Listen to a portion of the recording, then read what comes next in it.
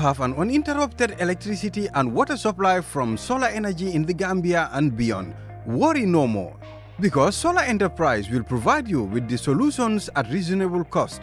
We have experienced personnel who can install and advise you about your electricity and water supply with a warranty period. We have good quality solar products from North America and Europe. We provide services and sell products to individuals, organizations, institutions, private offices, communities, and government. These products are solar panels, batteries, charge controllers, inverters, water pump, water heaters, freezers, submersible pumps, and general solar accessories. Visit our stores at 48 Kairaba Avenue and Brusubi Highway, or you can call us on 7657 479 980-8483, 340-9400 or 635-9906. Jamano Money Transfer Bureau de Change, your go-to option when it comes to money transfer. With Jamano, you can send money from anywhere in the world to your family and loved ones in the Gambia and be sure the funds will be delivered to them within the shortest time possible. For your convenience, funds sent through Jamano Money Transfer can be picked from all the banks and multiple other financial institutions, including Ajib Bank, Trust Bank, GT Bank, Mega Bank, Basic Bank, Reliance Financial Services, and Approved Services. Visit our head office at Brusubi opposite AfricMed next to Trust Bank Limited, or email us at info@jamanomt.com. You can as well call us on 310-3050 or 310-3051 or yet still 733-0688. Our opening hours are 8 a.m. to 8 p.m. Monday to Saturday and 9 a.m. to 4 p.m. on Sunday. Jamano Money Transfer, your most trusted money transfer service where customer satisfaction is paramount. When you think of a simple, fast, and reliable money transfer, think Jamano Money Transfer.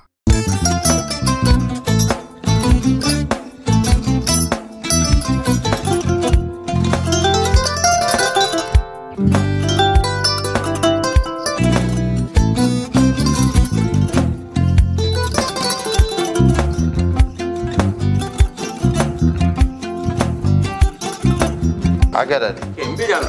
Albaka. Mbaka important. Yo, nga transfer la sto. Ya transfer la sto. Ha, code nyingi. Okay.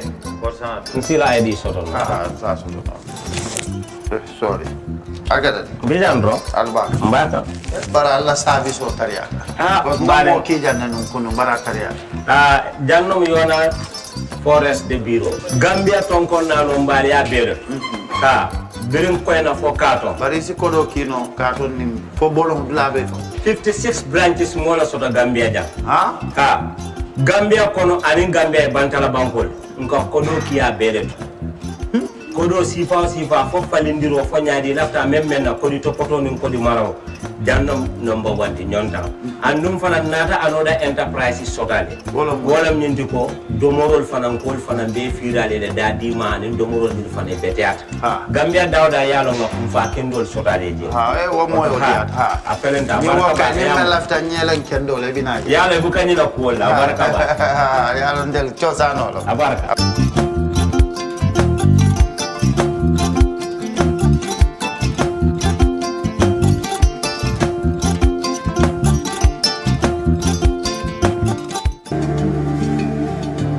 Islamic microfinance is becoming an increasingly popular mechanism for poverty alleviation, especially for developing countries around the world. This microfinance service adheres to the principles of Islam as a form of social responsibility. Yona Islamic Microfinance is the Islamic microfinance of choice in the Gambia, trustworthy and reliable. At Yona Islamic Microfinance, we provide savings products, current accounts, financing products in conformity with Islam. In addition, Yona Islamic Microfinance also offers local and international remittances, Takaful Fund, management of Zakat, management of Awqaf, trading and investment, and building of strategic partnerships to bring financial services to the doorstep of the poor with donor projects, madrasas, youth organizations, women groups, and farmer organizations. Make a choice with Yona Islamic Microfinance today. For more information on Yona Islamic Microfinance, call 377-2151 or 9832-151 or visit Yona head office at Tipa Garage, Bakote, or visit any Yona branch located countrywide near you.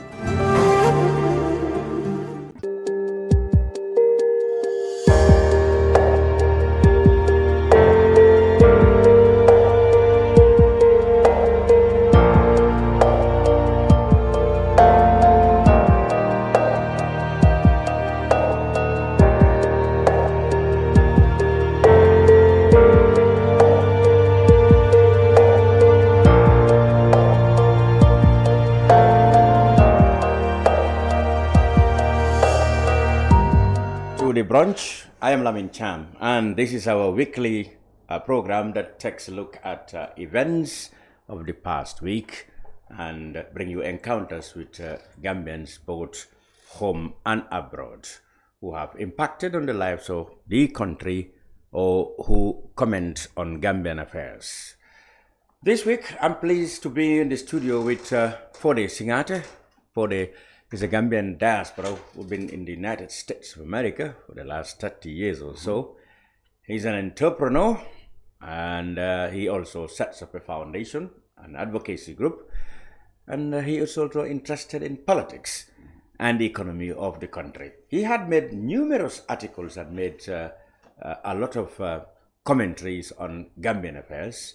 This week, or maybe in the coming weeks, he is in the country visiting family and working on projects, and of course following very closely developments in the country, both at the political front and the social front. Foday, welcome to the brunch. Thank you, Mr. Chan, for having me. Maybe being your first time, I would like us to do an introduction. Well, of course, many people have heard of you, and if you don't know, Foday happened to be the son of the Gambia's, the first Governor General, the first African Governor General ever, I think.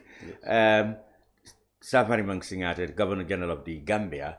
That was the last one before we attained independence. It was all the colonialists, right. But you know, in a very unique and rare twist, a Gambian, Governor Safarimang Singhateh, was made governor. Foday is one of his children. So that will start our introduction, Foday. Foday Singhateh, where do you come from? I was born, my name is Foday Mubaraka Singhateh. Mubaraka, had that been there long, or that was your own? No, that's the name that was given at Foday birth. Mubaraka. Foday Mubaraka. Mubarak means Arabic. Yes. Big, great. Yeah. But my grandfather was named Foday Baraka. Oh, Foday Baraka. Baraka. Drame. But my dad named me Foday Mubaraka. I see. Singhateh. So it comes Baraka, from the same thing, yes. Yes. The Baraka remains. Baraka is the name of my grandfather. But when I was born, my father gave me the name Foday Mubaraka. Okay. Where were you born? I was born at the State House. First Gambian to be born in the State House in 1968. Oh, yeah. January 4th. Yes. Oh, yeah. In 1968. Right. Yeah. That was when your dad was governor. That's when my dad was a governor. I see. Yeah. Right. Good. So, how do you remember him? I mean, he was somebody who played a key role in the political life of the Gambia. Right. You must have been very young, but how do you remember him? I would say after his tenure in government is when I remember him. When he was in government, you were either not born. When we left, I was 2 years old. I see. When he passed away, I was 9, if I could remember. Which year did he pass in history? 1977. Oh, 77? May 17, 1977. You were 9 then? I was 9 years old then. Okay. You must have childhood memories of him. Yeah, my memories of him is after his governorship. He went back to his practice. He has 2 practices. What was it? He has a pharmacy and a clinic. Okay. One in Soma. Jarasoma. Okay. And one in Farafenye. So before his appointment as a governor, he had the pharmacy in Farafenye. So when he was appointed, so he has to. Oh, so he abandoned that. He abandoned and went to. But after the Governor General. After the Governor, he went back to work to his practice. And where did he come from originally? Janjambure.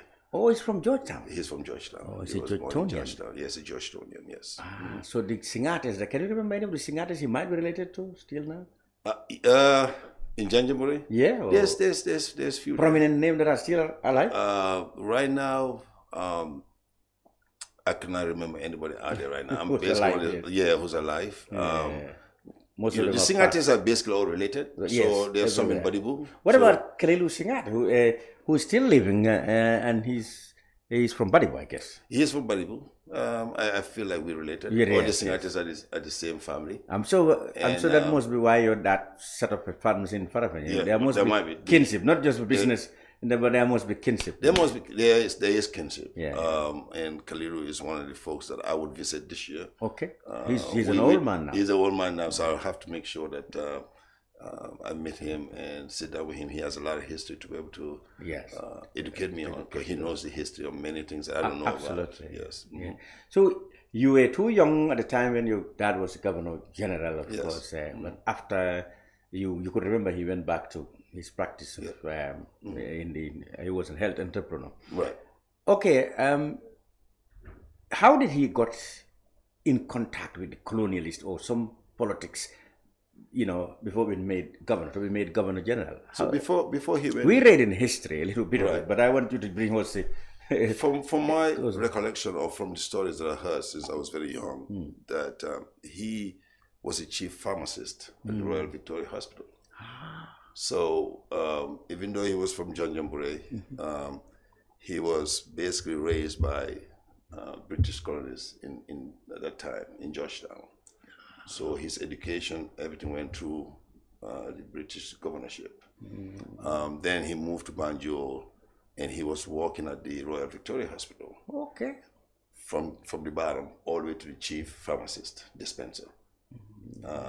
So within that time, they formed a group where to make sure the folks that were coming from the provinces were basically attended to. Because there was a time, I can remember in history, they said, if you were to come from the provinces, you're marginalized in Banjul, or you have to be adopted by some Banjulian or change your name here. The rights were very difficult. I don't know if it was intentional or not, but I know that the story abound of people who might even change their surnames. Yes, I know a couple of folks that changed their forenames when I was growing up, but I didn't think much of it. Yeah. Now that I'm you know why your dad and others had to come together. They had to come together. The working condition was very difficult. So they have to come together to make sure that, and he was one of the folks that anybody that comes from the provinces, his home is always open. You put them up. He put them up from, I think, Gloucester. That's where he started from, where he started renting more rooms for people that were coming from the provinces to have places to stay, to 48 Grand Street, that we still is under our control. Where, he have a lot of apartments that people were staying there. I could mention names that started their life. Yes. When they go to, folks like Inspector Tambajang. Oh, yes, Janko Tambajang. He was raised there. Many others that I want to say their names, but went through that through him. Yeah. So that was the time in Banjul. They stick together, and that's how PPP came about. We'll come to that. So you went to school in Banjul, I guess. Yeah, St. Augustine's High School. Okay, you're a Sense alumni. You're part of the right. Started with Marina High School, Marina School. Marina International. And then when we moved to Combo, the travel was too challenging to go back and forth. So I ended up at St. Teresa's. St. Teresa's at Westfield. In Westfield. Yeah. From there I went to St. Augustine's High School, graduate of 1987. Oh, you were 87 back. Yeah. Okay. Yeah.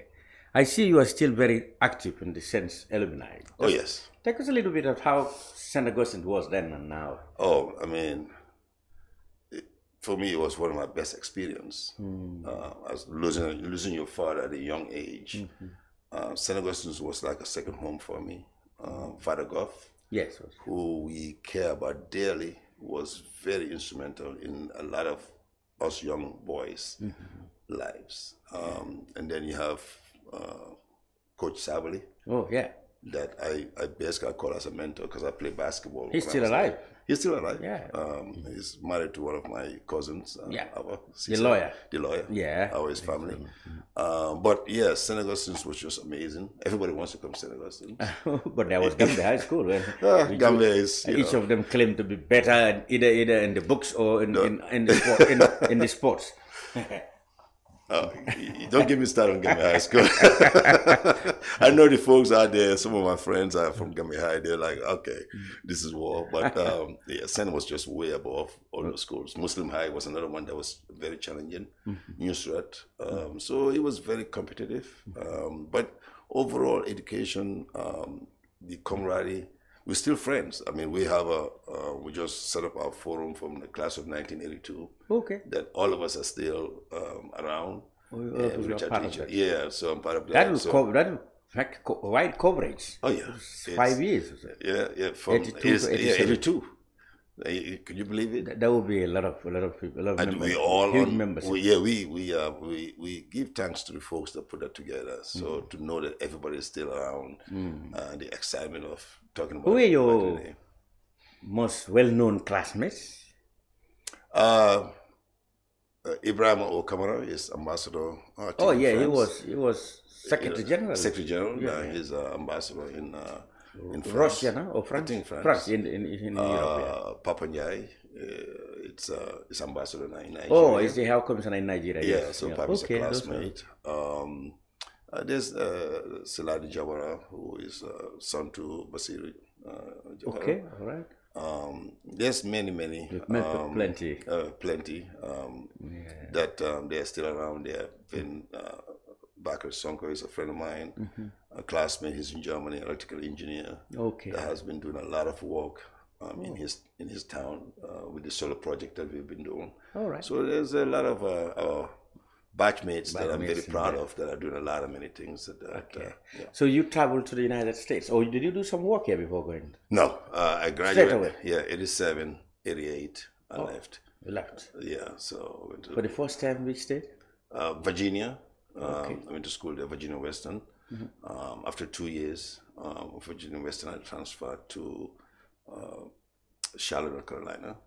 North Carolina? Yeah. So I spent 2 years in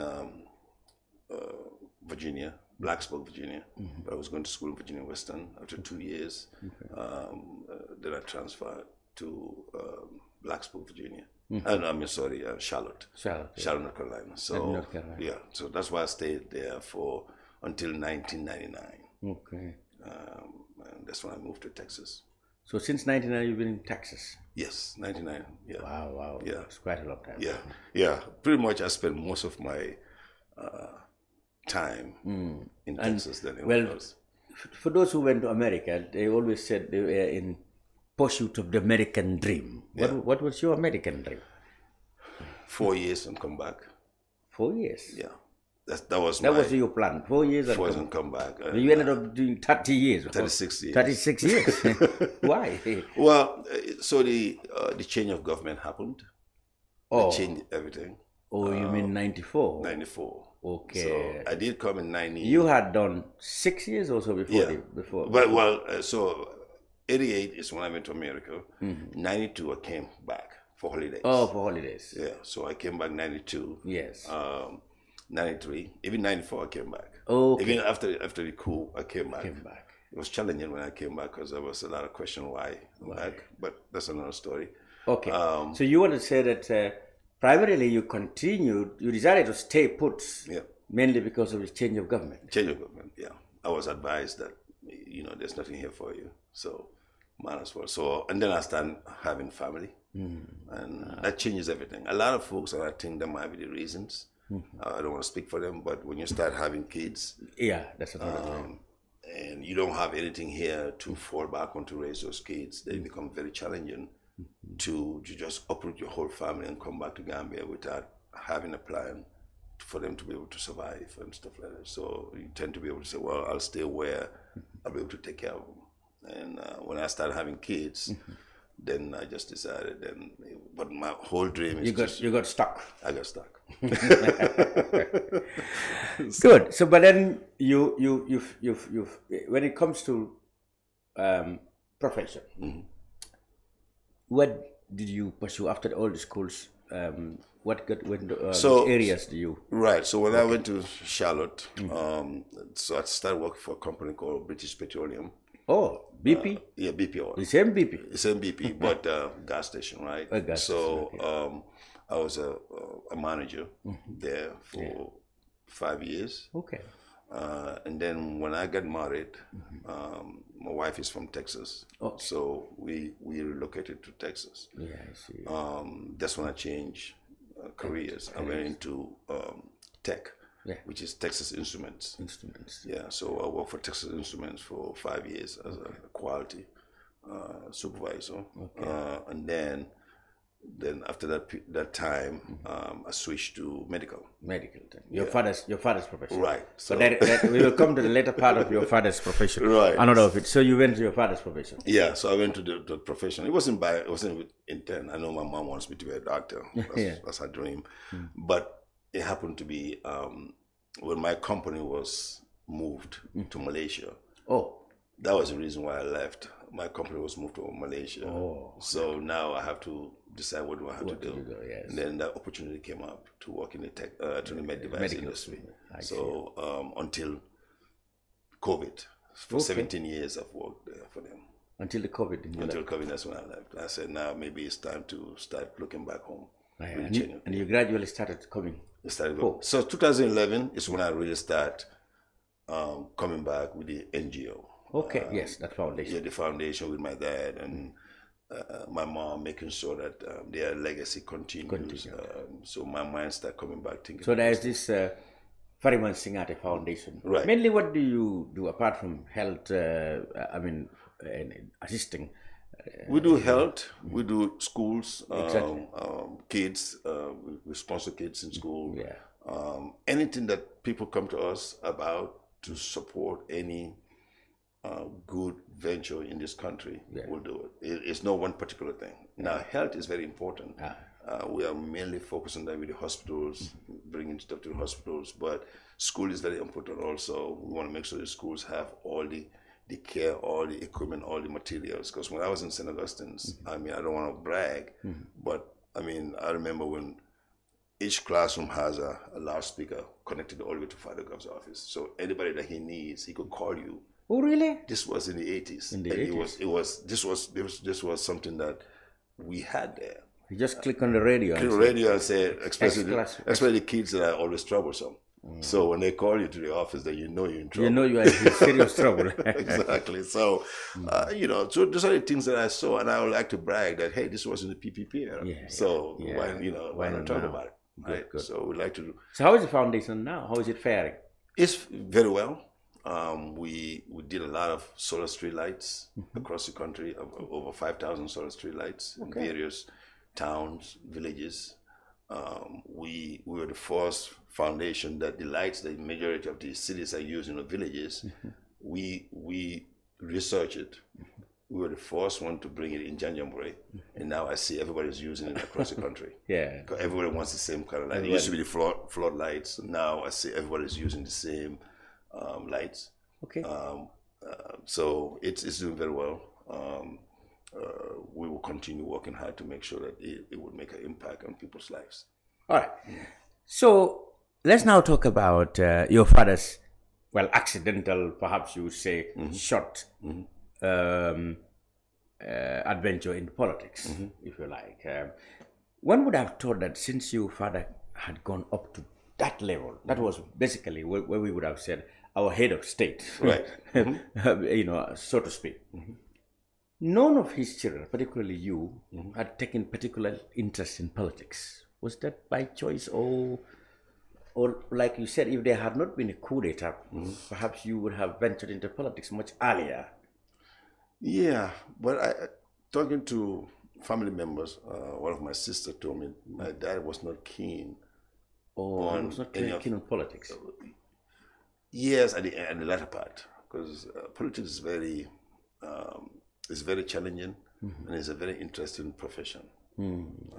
So you mean he was contented with being a statesman for that? So he was contented, and maybe the direction of the country was not where he foresee. I'm just speculating from the conversations that I have with family members. Yeah. I know there were some issues or disagreements at the end of the day before he left between him and the subsequent well, politicians on the direction that the country wants to take. Yeah. Right. Then that must be the Jawaras and the Dibas. The PPP folks PPP. I'm not sure what was the, because it's been so long. Yeah. There's a lot. But you had a feeling or some story that probably they had disagreements. Probably, which happens all the time. We see it happening right now. We see it unfolding right now. But didn't they see him as, let's say, maybe too much close to the colonialists who have put him there in the first place? Because even though his job, people might be proud of him being Gambian, but the Governor General actually was the least people desired at the time. People were struggling for immediate independence. That's a good take on it. I mean, he was reporting to the governor, to the people in London. Yeah, to the monarchy.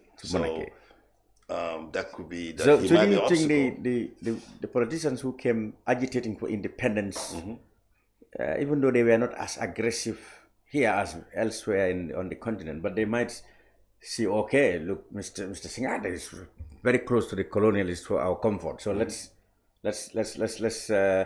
isolate him, or perhaps something. There might be something that to think about now as we are going back and see what was happening behind closed doors. But you learned from family that he was not too keen on pursuing political, full-blown politics. Yeah. As far as he was concerned, after go ahead. He wouldn't want to see. Any of his kids go into politics. I see. That's what I heard from one of my sisters. Okay, that's why none of you ventured into politics. And plus, it was many of the brothers or the sisters. I mean, it was 5 brothers. They were much older. They all passed on now. May their souls rest in peace. I'm the remaining son left now. But that was something that I heard. Would you now are the one left now to either continue that mantle or change the whole course and go into full-blown politics? Recently, you were quoted in the press to have talked about how important is the generation, the modern generation, the younger generation, especially those connected with the founders of the PPP, to see the need to come together and revive the party. Right. Is that an announcement of a full-blown political life you intend to live now? Well, so politics, even in your home, there's politics, right? Yeah.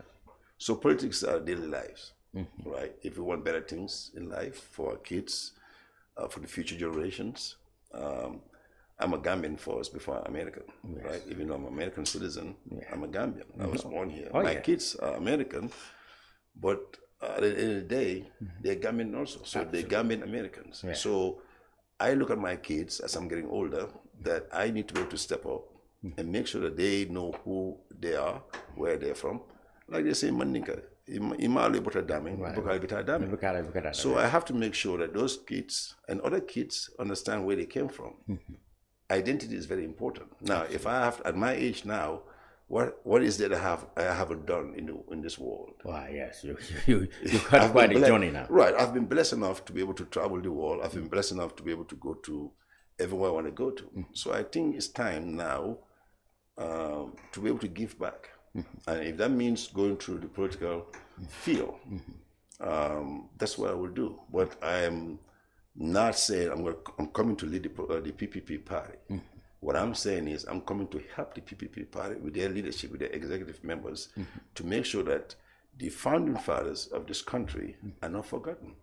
They have done so much to give us independence, regardless of where my father stand and where the other political leaders stand in terms of independence. doesn't matter anymore because he didn't make big fuss about it when he left. He went back to his practice and took care of his people that he wants to take care of, that he's been doing for many, many years. And you didn't hear anything about it. Now you might hear things, well, there was a push and pull, whatever. That's part of life. Yeah. Even in your own home, there's a push and pull. Absolutely. Between you and your kids, between you and your wives, or wife, right? So, but I am very content where I'm right now to make sure that I give all my support to this party that give us independence, that at one point of time, even Senegal will come to us for aid. As big as Senegal is, Gambia was that well run and managed through the leadership of South Africa and his team. Yeah, good. So that is where the challenge now is. The PPP, like you have observed or have commented, needs to be revitalized. Right. People are worried that if it is left like it is, it might die, it may die. Some of the people connected with the party are either too old, dead, or split into two camps. Right. Now, what should you think should be the approach now to get it together now on a sound footing to get everybody on board? For example, you know about the row that happened between Bakary Dabo, former vice president, and the late OJ. Well, that kind of guy, but then that brought about, people would say, Bakary Dabo and others going to form a party they call Gambia Action. Gambia, what do you call it? Gambia for all. Gambia for all, yes. Yeah, so that is where one might say your job will start, trying to bring them together. Because without that, you'll have your job difficult. How do you go to approach? So I cannot speak in that. So we have a party leader, who's Keba Jallo. Yeah, the interim party. So that's his job. Yes, right? he mentioned here in this program right. exactly some of the things that they are doing, trying to bring get, those. He said consultations. Yeah. Bibi Dabo is our uncle. I know him very well. One of my in-law is his best friend. Okay. So I know Bibi. Growing up, I know him. And I've met him a couple of years ago. But I think we have a very strong executive team. Okay. Yeah. Some of them are here on the ground, and some of them are in the diaspora. So that's why me coming from the diaspora, I've got there to be able to talk, but I'm not going to go beyond what Keba and others have already talked. Right. We have our meetings. We have our executive meetings. We have it bi-monthly. Okay. And we know that it's an uphill battle. So all you talk about PPP is dead. That's fine. But we are not dead. We know we are not dead. We know we have, since we sent that article out, and Keba also was on, I forgot the name of the show. It was one of the shows. Pasama Jau and Musa Jem. That should be for the nation. For the nation. They will get mad at me for forgetting the name, but I know who the players are. Musa Jem, Pasama Jau, that those is guys. For the people. Yeah, yes. So, for the people. So. And we are not giving up. Our press conference that we have for Sadar Centennial, you talked about it was a full house. All those folks came out. They were excited. They know that I could come in. I mean, I'm not worried. Every time I'm here, I go all the way through provinces. We would work. I would listen to our executive members what they want, and if I could be able to deliver, I would deliver that. I would make sure that it happens because through the foundation, I've done a lot of traveling across the country, but I'm not using the foundation as a way of bringing people on the political party. But I've seen people, I've met people, so we will be able to talk to those folks and talk to them about what was good about this party. What have we done? We've seen the institutions that was through Jawara. That's what's still being used. Yes, generally most of them are still in existence. Most of them. What is new right now? Even the Gambia College. Yes. That's what they piggyback on. Yeah. To go to the university. MDI. Yes. What created by PPP. GTTI. Yeah, now been transformed to university, was set up by Jawara. So some of the most successful SOEs, state enterprises, state-owned enterprises, are created under the PPP. So we get bashed a lot about many things, but what I'm seeing right now is 10 times fold of what happened in that era. We had limited resources when we came into power. And we were crunching numbers to make sure things happen. Jahri, Pachar, all these other things happen under PPP, under Jawara and his team and his cabinet. So they worked very hard. There's no such thing as perfect. Yes, that's true. Mistakes happens, and we move forward. In my industry, we call it lesson learned. Anytime we have a project, we say, okay, let's talk about the project. What are the good things that we did, and what are the bad things that happened? Let's make sure the bad things that happened that is not repeated again. So that's what I'm saying. I'm not sitting here saying that we were perfect. I'm not saying that. All I'm saying is that we learn our lessons on many things that happen. Now what I'm seeing, going back and forth, is so bad, it's unbelievable. You know. We will come to that. Now, still on the PPP before we go generally, you know, the fundamental issue that reviving the party may face is that most of the people now, like you said, have either forgotten, or the people who were born from Jammeh's time to now knew very little about 1994 babies. Yes. So how are you going to get, like you said, one of your targets would be to get the people to know the true history of the PPP and not to be left with the distorted version that Jammeh wanted them to believe? Good question. That's where we come in. There's a lot of PPP babies out there that have information. Like I was telling you before we came on air, have the skill sets, doctors, engineers, civil engineers, they're out there. They're all over the world that are ready to come to work.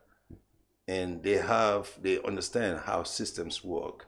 And then we have the capability, not financially on my part, but some of those folks have the financial stability to be able to come in and put that money behind of what the message is supposed to be, because politics is very expensive. So we need folks that are out there that believe in what we believe in, or saw what the good times were, to come back home. That was my message when that article was sent out to the public. It's saying, come back home. We know you have the skill set. We know you have the capability to be able to make an impact. Majority of those folks are my age group. They're mid-50s, going to 60s to retirement. And they come home every year with their kids. I know for a fact. You see it in December. It's a full house here. It's a full house here. You cannot move around. These are all diaspora Gambians. They were born in the 60s, 70s, 80s. They bring their kids home all the time. So why don't you come and join us? You don't have to be in the forefront, you know what I'm saying, if you don't want to be publicly known. But you could be supporting us, and we'll get a message from the executive team that have, I'm still learning many things. I talk to my team, they call me, they give me information that I don't know anything about, because they've been active in this party for over 30 years. I haven't been. All I know is like my heart is in the PPP. But now they have loaded me with so much information that I have to sit and decipher it. I want to understand it. And when I understand it, I'll be going out to the people and talk about it. And say, this is the reason why we need you on board, and make government lives easier. Another thing is, most supporters of the party have moved on also. In the advent of the coup d'etat, the PPP was banned, and their assets frozen. The party was made, even to be linked with the party was a taboo at the time. Now most people have moved on to new political parties like NRP, UDP. Those people have now become entities who doesn't want to go away. How are you gonna convince those people to come back? PPP? Because most of them will now say, oh, okay, time passed, you people are people of the past, we move on. We will continue our message. Our message is not to go out there and yell at people and back and forth. We're not going to do that.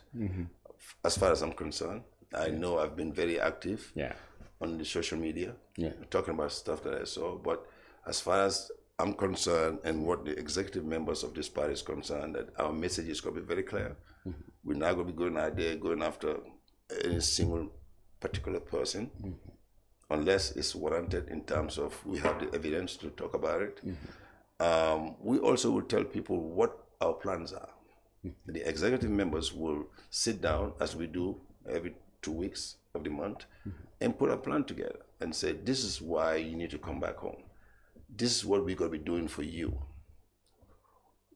Here's what we have compared to what they have. What is their plans?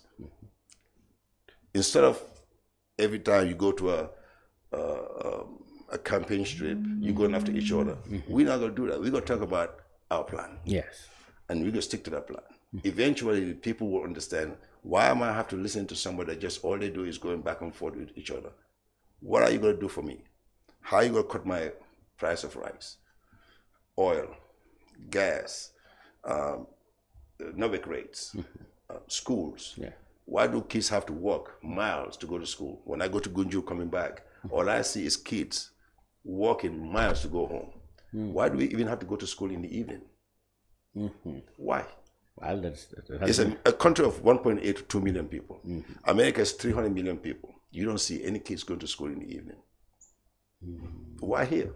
I see. So these are the things that we will talk about. These are the things that I would bring to the team and said, it blows my mind to see young girls walking miles going home in the evening. That's wrong. They should be home in the evening, finishing their homework and helping their mom or dad or whatever it is they're doing. That's what we did in the PPP era. I see. At 2:30, you're home.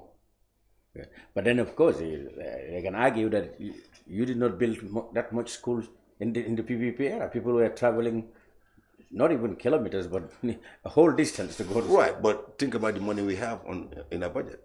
What was our budget at that time? Let's talk about the budget at that time. I'm not sure what the budget was, but I know we don't have the money. Quite insignificant. When the colonialists left, did they left us with anything to manage? I still have recordings of 1989 budget speech. Okay.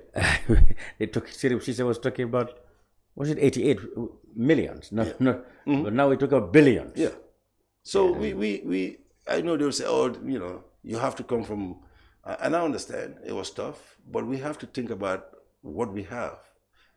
And fiscal conservatism is very important at that time to make sure that we don't, that's why our foreign currency was very strong. I remember the dollar was like $2.50, right? Yeah. Because the money, the pound stayed at $5, so much so that people still call the $5 a pound. Name a pound. It was so stable. It was so stable. Right? So, these are the things that, I think we need to go back and revisit. Yes, should we invest in more and put more schools, across the country, high schools or whatever?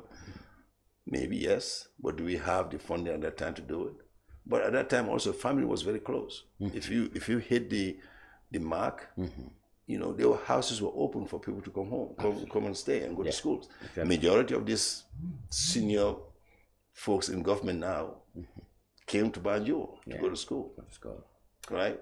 Good. If you have been following, that means you've been following the political development. Now, we all knew, of course, what happened between 94 to 2017. Right. It has been total calamity in terms of liberties, in terms of economic pillaging of the country's economy, etc. But when we elected a new government in 2017 and now, there was hope that, okay, we may not perhaps go back to the PPP era. Well, in terms of liberties, we can regain our liberties, so to speak. But we hope to advance more economically and stuff like that. In your critical analysis of the progress so far from 2017 to now, in terms of liberties, economic advancement and stuff like that, how would you say we have fared as a nation? Not well. The hope that we had, it just has evaporated in majority of the folks, especially in the diaspora. And here on the ground, we see the cost of living has skyrocketed. One of the things that I said, and I wrote it, I have to go back and look it up. I said, we need to start fresh. When you, in my field, when you take over a department, or a CEO comes in, he comes with his own people. The CEO comes with his own people. Yes. Now, but the lower ranking. That's what Barrow did. He came with his own people, isn't it? Yeah, but you don't come in with the folks that were the problem. Oh, he came along with folks with who are by Barrow now, right now? But he started with the Davos and these. Yeah, but the first hire was who? When they took over government, you tell me what was the first hire when they took over? When the coalition took over? Was it not vice president? No, it was the ambassador. Ambassador to South Africa. Oh, from APRC. You're not talking about ambassadors from APRC and the speaker. He was the speaker, right? Wasn't he the speaker? Yeah. And then he was shipped out. That was the first hire, right? You think there's anything wrong with hiring? I thought it was wrong. It might be. He might be a good speaker also from the APRC. No. I'm just saying how everything went down here. You're saying that you come with your fresh team, but you don't come along with people who are part of the problem. When you take over, from what I learned, and this might be different from Gambia, and my mindset is when you take over a process, you have to identify what was the problem of the process and who were the problem, who were part of the problem. They might not be the main problem, actually, but they were part of the system. So if you want to change the way forward, you have to come in. You have technocrats, you have skilled folks across the country. Reach out to those folks, bring them in with fresh mind, fresh overview. They were looking on the outside. I'm not saying hire diasporans, I'm not saying that. What I'm saying is there was many people that were here that could have come in and help us move forward. But the party of old, where you say, they were here, they're going to help me get more votes. That's our problem. We're bringing in people because of votes, not because of the skill set that is required and needed. That's the point I made. I don't know that the speaker. I don't know him. He might be a very good guy. I don't want to disparage his name or whatever. All I'm saying is, if I was the one coming in, anybody that was in that government, in the cabinet level or in the hierarchy, you would not be in a team. Okay. That's what I'm saying. That's where the first mistake from my point of view happened. And I said it, and I said, why? You got many other people out there. Why did you get somebody from there? That's what I noticed. And I started talking. I have not started talking about it. I said, well, let's watch. And now everything so now you cannot blame Barrow for bringing other folks in. Because it already started. And now they bring the whole team. They were there during Jammeh's time. Yes. Are there right now. They're like number 2, number 3 to the presidency. God forbid anything happen to him, which we don't want anything to happen to him. Who are next in line? 3rd, 4th. Well, yes, I can see your point. So that's what I'm saying. So you think that's where the first error happened? In my point of view. And then you feel in it, under that circumstance, you didn't expect much to change. I made it clear that it's not going to go well. I was born in a political family, not just my dad, but many uncles and cousins were in government, and I've seen it as a young man. I've heard conversations, talk about issues. I'm not a little boy, but I've seen. Then I went to America, and I've seen the political field there. You tell me right now, when Bush came in, or Trump came in, did Trump bring all of Obama's people? Of course, no. That's the point I was making, right? I see, yes. I'm not making it because I don't like the guy. Yeah, I'm making the point because when Trump came in, anybody that's associated with Obama, whether it's good or bad, he said no. Because he wants to have a fresh team. Naturally. Exactly. When Clinton came in, when Obama came in, he got his own people. Now, every once in a while, they'll go into the other party and get somebody from there because they know the skill set is very important. They'll get that person. But you don't do it right on day one. You say, no, I'm going to go after APS guys and bring them in. That's what I'm saying. So, well, we had the 2021 elections, which we thought perhaps, well, most people's argument was, okay, the previous one was a transition where the people were from different backgrounds, there was a push and pull. corner. Then there was the NPP as a political party. Now they form an entirely their own government. Do you have any reason to believe that things still have not gone the right way, or you still see, or have got worse in terms of what you are saying, bringing the people with the problem? You mean after 2020, after his second? Yeah. Well, you know, listen, Barrow has done a lot in terms of infrastructure. Since I've been here last year, May, I've seen a lot of improvements in terms of infrastructure. But if the people are not improved, what's the purpose of infrastructure? You know what I'm saying? We see Macky Sall. It's Senegal, in terms of infrastructure, there's no country in West Africa that has done much in terms of infrastructure. But why did the people say we don't want you anymore? What was the reason why? So, I mean, I get a point, because most politicians, even now you hear people saying, "Whoa, they want us to judge or assess the entire 8 years of Barrow by just looking at the roads that were built from grants or taxpayers' money." Must that be the yardstick for us to gauge the performance of a government that has been around for 8 years? It should go infrastructure and human or citizen upliftment should go together. You cannot have one, not the other. You cannot say, okay, I'm just going to focus on the human side of it, and then, you know, when you drive down the road, your axles are broken off because the roads are so bad. Was that not the problem with the PPP, whom you support? Which party you support? PPP, again, they attended a lot to social matters. Nobody went to bed hungry on that. Hardly anybody went hungry on the Jawara's time. Right. I mean, basic commodities were cheap because of the tariffs, you know, at the export and import tariffs, stuff like that. But there was an acute lack of good infrastructure. Right. Again, I know you will blame the budget again. No, I'm not going to blame the budget. I'll have a different take on this one. Yeah. I would say that was like I said, you call it lesson learned.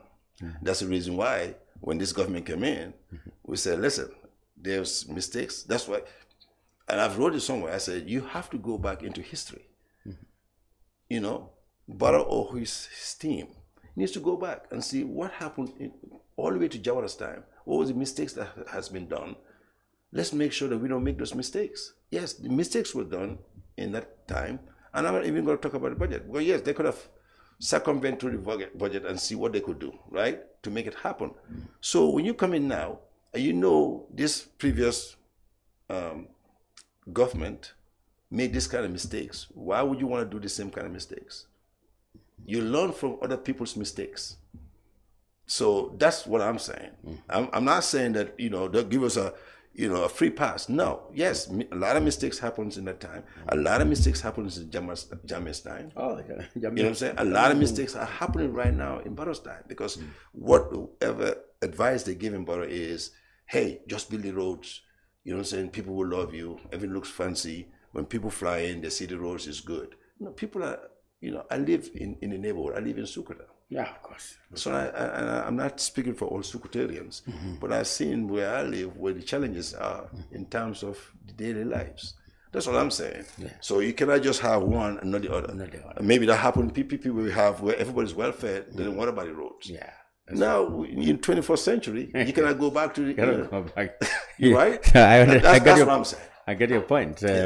So the next 2 years, we'll face another election. Already people, analysts and researchers have said it's one that is bound to be very contentious, because there is this elephant in the room as to whether Barrow will go for a third term in this case. Well, although there are two schools of thoughts on that, because they believe his first term shouldn't be counted. Yep. Well, others said no. If once you've been there for two occasions, you have served a second term. So those are contentious issues that's coming up. I wonder what are your perspectives around that. Well, what does the Constitution say? Well, the one that was rejected says that any human being who serves twice, whether before the Constitution or after the Constitution came to force, once you serve 2 terms, you're not eligible for election. But that Constitution has not come. We are left with the 1997 Constitution, which for all intents and purposes, the president can run until he drops dead. Yeah. So that's the fault of the members that didn't approve where it's a 2-term limit. So what we need to do now is, I would rather see Barrow bow out and let other people come in and run the country. He has done much. The infrastructure is good. It's looking good. Even though there's a lot of areas that I could point out that, you know, the job is not done properly. But I think it's time. When they brought him in, he said he's a businessman, that he's not a political guy. He's going to do his 3 years and gone. Well, things change because you got when you got people behind you that don't want to leave, they'll convince you to stay. I think that's what happened in my point. But I cannot, as PPP, yes, he needs to bow out and leave. But we cannot say you cannot run, because the Constitution states that he has the right to run. What we need to do now, as political parties, is make sure that we put on the table what the people will see that is going to change their lives. We cannot just cry and whine about him staying. We have to go out there and work hard. That's one of the problems that I'm not blaming all Gambians, but one of the problems is we just have to, talk and don't want to go and fight. So instead of focusing on no, he shouldn't run, who shouldn't run, you think the opposition should work on giving the alternative to the people who can stop him anyway. Yeah, put somebody out there. Put somebody out there that is very strong, somebody out there that has a mission, also a plan to change people's life. Put that person up there and give that person support, and they will win. But that has eluded all of opposition people in the last trying to wrest power from the incumbent is always a problem. Yeah, it's a problem. Until we came together in 2016 against Jammeh was when it started working. Yeah. You foresee a coalition against Barrow if it tries to run? I don't believe in coalition. You don't believe in coalition? At least no, in this case. No, at least it galvanized the people to come together against the incumbency. Yeah, that's what happened. We dropped the ball with the last coalition. Really? Because of power hungry, we didn't think about the people. We didn't think about the people. The coalition members failed the Gambian citizens. That's why we have this problem right now. I've told some family members and some friends that, another coalition. I said, not me. If the executive members want to do that, then we'll have that discussion. But I don't believe in the coalition. I think people need to go out there and work hard. But coalition people, proponents of coalition, believe that it helps unite the opposition votes. At least if there's any merit in it, it helps unite the opposition votes. So when you have an incumbent and you have a position that are split, the opposition may have a majority of the votes, but in our system, it is simple majority. Okay. So you may have a lot of opposition votes, but they're not going to go into one box, whereas the incumbent has one box. So at the end of the day, the incumbent is elected with the least number of votes. So that to avoid that, that's why proponents of coalition feel that it is necessary. So who are these coalition proponents? Well, is it UDP? In the past, it was everybody, but now it is not. No, as far as I know, what I'm reading from the UDPs, they want to go their own. That's what I'm saying. Yeah. UDP feel like they're very strong and powerful. Why would they want to go on a coalition if they feel like they could beat Barrow?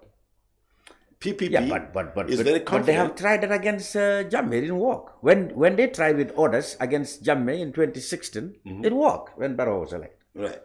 So shouldn't they learn a lesson from that? They should, but I don't want to speak for UDP, right? I want to speak for PPP. As far as I'm concerned, but what do you feel, in fact, in the first place? Your present relationship with Barrow. You've been very critical with some He's my friend. I always call him my best friend. But your party is in coalition with him. Yes. Probably that's where we should start. How do you put in that equation? So, Barrow, so our party was true to the memorandum of understanding to the end. I had to give OJ credit for that. He did not. He stayed the course until we were betrayed and disappointed of what happened to us, which is fine. You learn from your mistakes. Who disappointed you? Well, I don't think that we were taken seriously. I don't think Barrow took us. Kebajalo said that. Yes, we were not taken seriously because they looked at us as that party is and I'm telling them right now. One of the issues your party leader raised was the NPP wouldn't allow them to contest in many areas. They said, no, you're going to leave this place for us. And they didn't want to stay without contesting anyway. Yeah, but if you're a coalition, I don't blame NPP for saying that. If you're part of the coalition, they could dictate where they want you to contest or not, right? But PPP was part of the coalition with NPP. But now, is Barrow going to tell us now not to? Is NPP is going to tell PPP now not to run? Well, they said in Banjul, PPP wanted to run in Banjul for a mayor in Banjul. When was this? This was the last parliamentary. So they told us not to run? Yes. The part of the problem was the NPP were not very warm. What happened was actually they issued a press release, the NPP, giving out the places that their alliances could run. And they left out the PPP. so that's where the problem is. So you see why now we are saying we will go it along. We don't into this field or into this for 2026. I think that's where people are getting it all wrong. It's not about 2026. It's about for the future. Whether it's 2026 or what is the next election after that, we would keep working and keep building our team again. As far as I'm concerned, that's how I'm feeling. I'm feeling that I didn't come into this party for 2026. A lot of people, Gambians will say, "Oh, he wants to run for president or whatever." That's not my intent. A lot of people will run because they want the benefits that come with it. I don't need those benefits. I'm very humble in what I have, what I've been blessed with. My intention is I want to see my kids and my kids' friends and my kids' other kids to be able to have the chances that we had growing up. For all Gambian, not just the selected few. So we are not, I'm worried about 2026. I want to make sure that we have a good leader that's going to lead us to the promised land. But it's not about 2026 for PPP, as far as I'm concerned. I'm not speaking for the executive members. But when I came and talked to the executive members, I said, I want this party to be back up again. Whether it's 2026 or the next 30, 40, 50 years, we want to leave something here where our founding fathers that worked so hard under very bad system for their names to be just thrown away. That's the intent. And we'll make it very challenging for NPP. If they think that PPP is just one of those pushovers, they got something coming. We are here to stay. So I like I told some of them, I didn't see the future in this relationship, this relationship with NPP, looking beyond now towards 2026 . You don't see? I didn't see any coalition future in your alliance. The future has been already. There was no future. They told us not to run for. You told me they said don't run in Banjul. Well, yeah, right. So they actually left you out. The areas the alliance could run and where they could run. We've been slapped around. So there's no more relationship anymore. There's no relationship, as far as I'm concerned. There's no relationship. Mr. Barrow wouldn't like to hear that. Barrow is a good guy. I like Barrow. He's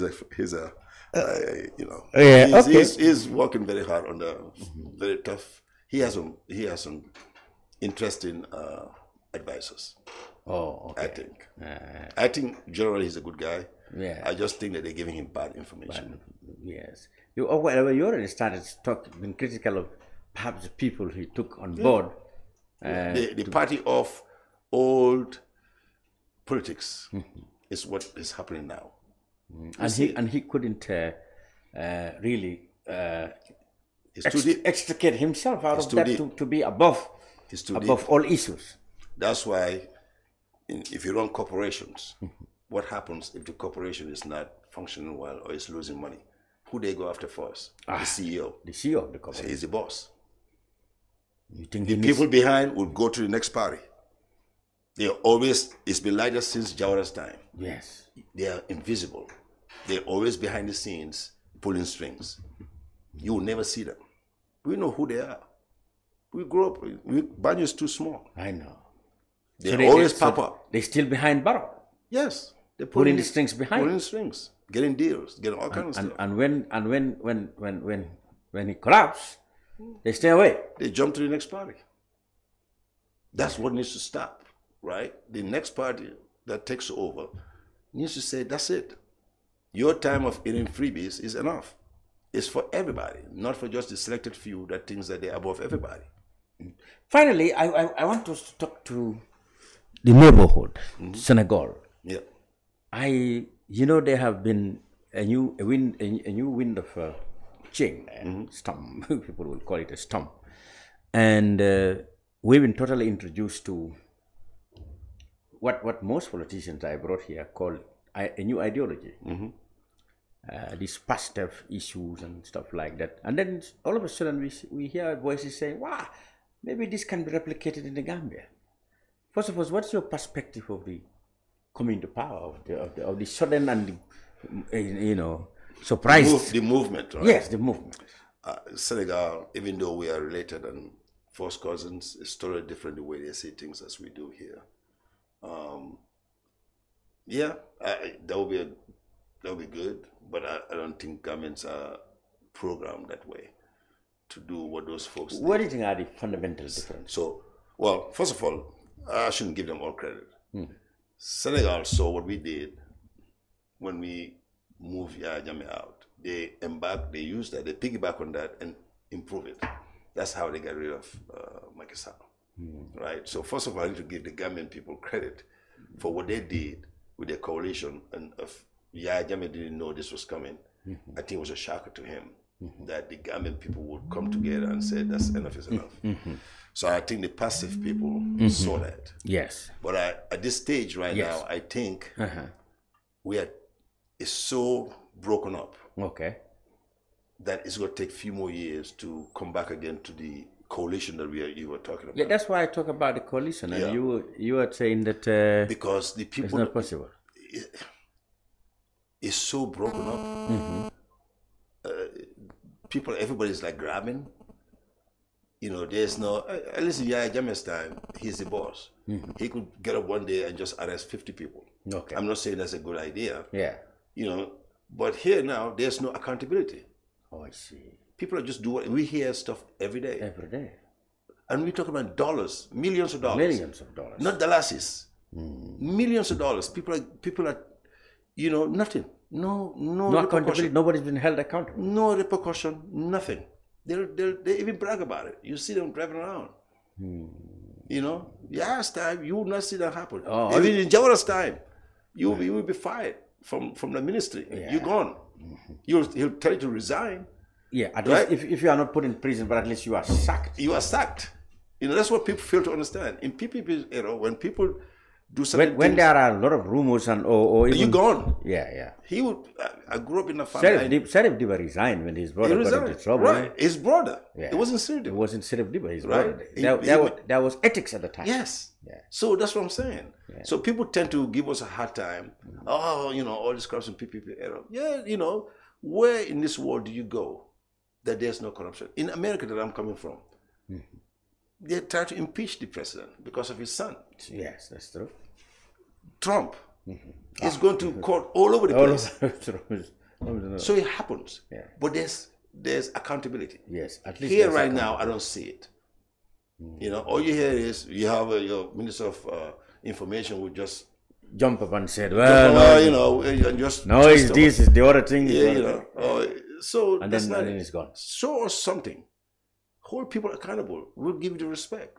right? Hold people accountable that it's clear cut that you guys saw it happened. Nothing. I have not seen anybody being called accountable yet. Nothing. And you think that that's quite different from Senegal, right? It's quite different. Right now, you watch and see all this corruption that's going on in Senegal. They will be held accountable. It's new into the government, but as we go along, as they start finding out what's going on, all those people that were over there thinking that they will never, that's why people should never think that there won't be a change.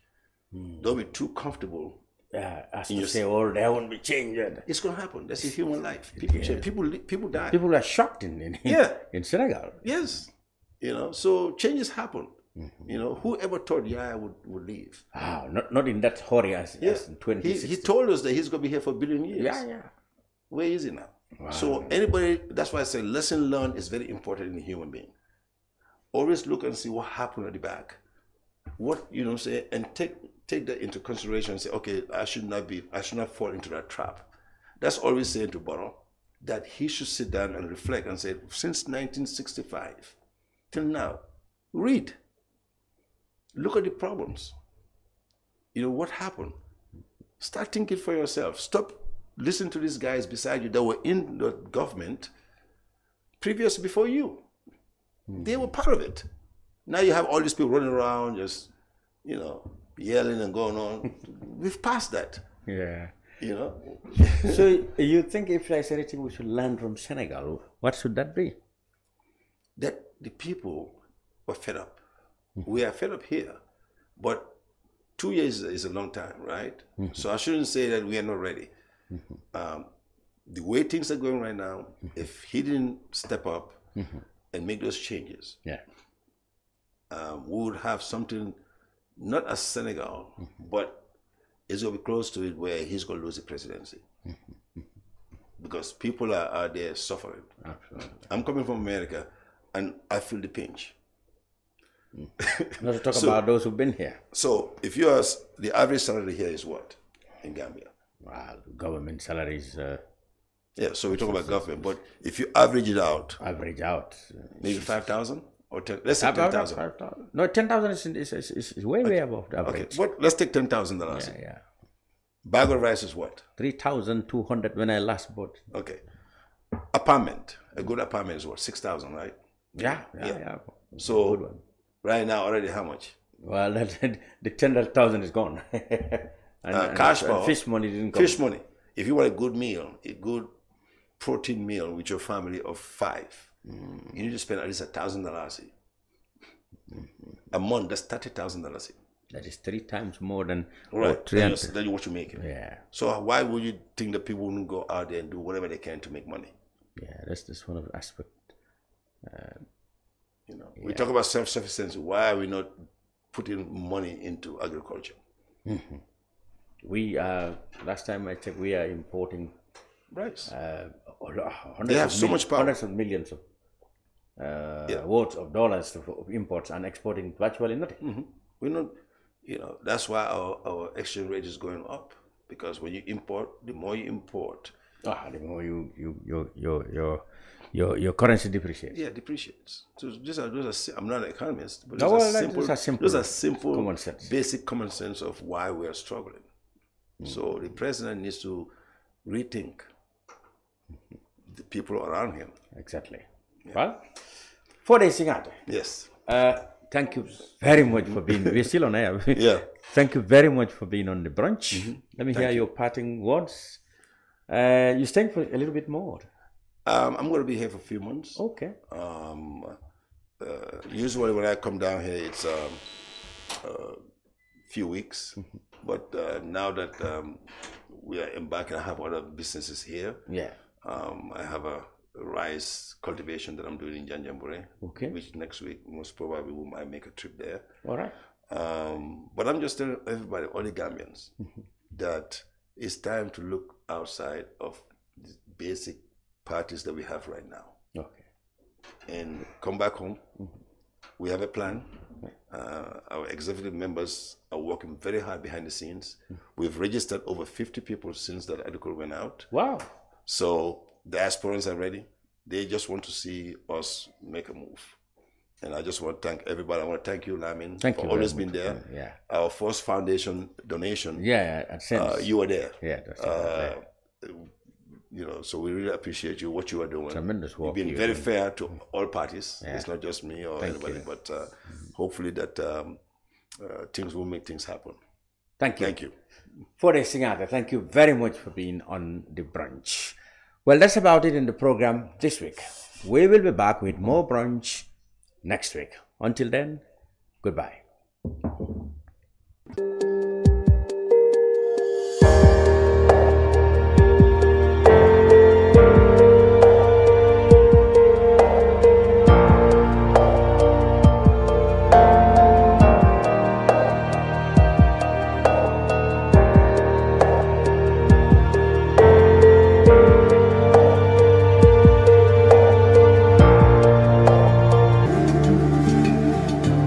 Islamic microfinance is becoming an increasingly popular mechanism for poverty alleviation, especially for developing countries around the world. This microfinance service adheres to the principles of Islam as a form of social responsibility. Yona Islamic Microfinance is the Islamic microfinance of choice in the Gambia, trustworthy and reliable. At Yona Islamic Microfinance, we provide savings products, current accounts, financing products in conformity with Islam. In addition, Yona Islamic Microfinance also offers local and international remittances, takaful fund, management of zakat, management of awqaf, trading and investment, and building of strategic partnerships to bring financial services to the doorstep of the poor with donor projects, madrasas, youth organizations, women groups, and farmer organizations. Make a choice with Yona Islamic Microfinance today. For more information on Yona Islamic Microfinance, call 377-2151 or 9832-151 or visit Yona head office at Tipa Garage, Bakote, or visit any Yona branch located countrywide near you. Planning to have an uninterrupted electricity and water supply from solar energy in the Gambia and beyond? Worry no more, because Solar Enterprise will provide you with the solutions at reasonable cost. We have experienced personnel who can install and advise you about your electricity and water supply with a warranty period. We have good quality solar products from North America and Europe. We provide services and sell products to individuals, organizations, institutions, private offices, communities, and government.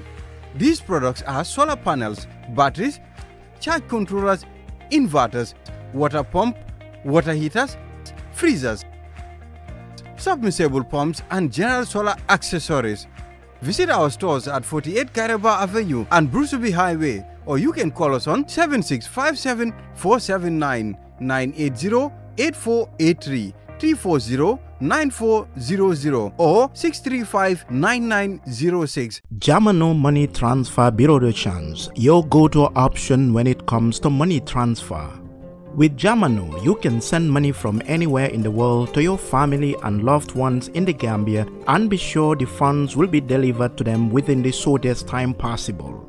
For your convenience, funds sent through Jamano Money Transfer can be picked from all the banks and multiple other financial institutions, including Ajib Bank, Trust Bank, GT Bank, Mega Bank, Basic Bank, Reliance Financial Services, and Approved Services. Visit our head office at Brusubi opposite AfricMed next to Trust Bank Limited, or email us at info@jamanomt.com.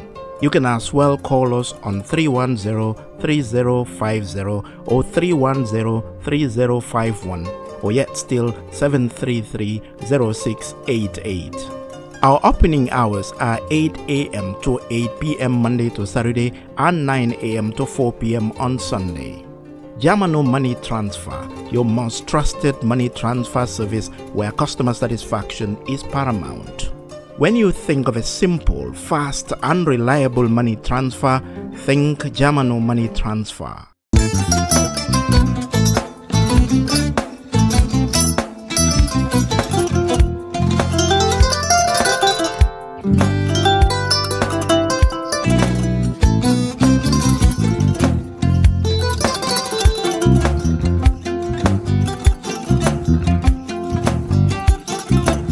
agada ke mbijan raga nyaade albaka mbaka important yo nga transfer la sto ya transfer la ha code nyinji okay nsila id soto sa soto sorry agada mbijan bro albaka mbaka bara alla service o tariya bare mo ki janna nun kunu bara tariya jannom yona forest de bureau gambia tonkon na no mbali ya bere birin koyna fo kato bari si kodo kino kato nim fo bolong labe 56 branches mola soto gambia jam ha gambia kono ani gambia bantala bankol nko kodo kiya bere kodo sifa fo falindiro fo nyaadi lafta memmen na kodi to poto nin kodi maraw jannom number 1 ti nyonta andum fana nata anoda enterprise sotale wolam nyindi ko domorol fana kol fana be firale de dadi man domorol dir fana beteat gambia dawda yalo ngam fa kendol sotale je wo moyo diat apelenta baraka ba ya lafta nyelan kendol e binaji yalo bu kanila ko la baraka ba yalo ndel ciosano la baraka